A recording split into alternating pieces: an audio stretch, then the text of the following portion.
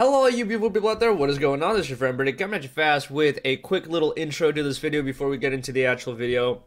With the approaching release of the closed alphas of both Predecessor and Core, it's only natural to feel very hyped about it. I'm personally very excited about it. I'm kind of tired of watching Paragon videos and old Paragon VODs. I just want to play something like Paragon again, as does everyone. Everyone wants to do it. And with that comes a lot of hype and a lot of expectations. And I wanted to make this video real quick just to kind of keep your guys' expectations in check. And my friend Mongoose, who you'll see in the second part of this video, does a great job explaining it. Mongoose is an awesome individual. I love his content. He's super funny, very original. Check his link out down in the description below. And I will also be appearing on his For the Minions podcast, I guess is what it is. He does videos of it now, but I'll be live streaming it tomorrow at 3 o'clock Pacific Standard Time, Wednesday, right? So 3 o'clock Pacific Standard Time, that is California time, for those of you wondering. And it's going to be fun, man. Definitely just listen to the words in this video. Take them seriously, because they are pretty important. And hopefully you guys are as hyped as I am about Paragon 2 stuff.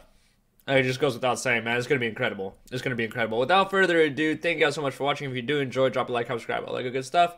And enjoy the rest of the video. The following is a PSA regarding closed alphas. I know that a majority of the show's viewers don't need any of this information, as they are rational humans that will treat the alphas as they are supposed to. With that being said, I'm hoping this will reach the minority that are expecting actual Paragon in all of its glory in the first iteration of whatever our beloved developers release.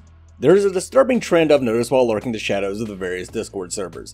People seem to think that the closed alpha releases for these games will be fully functional versions of Paragon that will satisfy all of their third-person MOBA needs. They won't. None of them will. We've been conditioned of late to view closed alphas as functional versions of a game minus a few features. This is due to a recent trend in gaming to give access to games' alphas for money. In order to do this, the developer needs to have a far more functional alpha version of what used to be the norm. This isn't necessarily a bad thing. Some games never would have seen the light of day without offering a paid alpha. The Forest is an excellent example of that. However, we can't expect the kind of polished alphas that games like Ark had from any of these indie companies. They're going to have to use their alphas for what they were intended for. Here's the definition of an alpha. An alpha test is a preliminary software field test carried out by a team of users in order to find bugs that were not found previously through other tests. The main purpose of alpha testing is to refine the software product by finding and fixing the bugs that were not discovered through previous tests. There are two things I would like everyone to take away from that. First, the alphas for these games will have more bugs than a Chief Horse hoo-ha. Second, if you're lucky enough to get all up in that, you have a responsibility to the developer to find and report those bugs. I'm not saying you can't sweat it out and try hard to win, but maybe don't do that every single game. Take a little time to chase some butterflies and see if you can get stuck between some rocks. Try to find out what happens if you target a Muriel just before she takes off. Actively try to break the game and then be as detailed as possible when reporting it when you succeed. Most importantly, if something about these alphas pisses you off, don't take your rage to the internet and shit all over the game.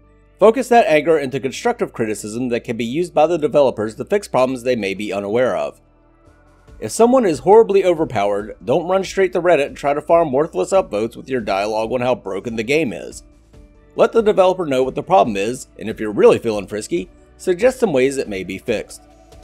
With all of that being said, I know the viewers of this show are smart enough to do all of that without me saying shit, but I do enjoy hearing myself talk. Back to the show.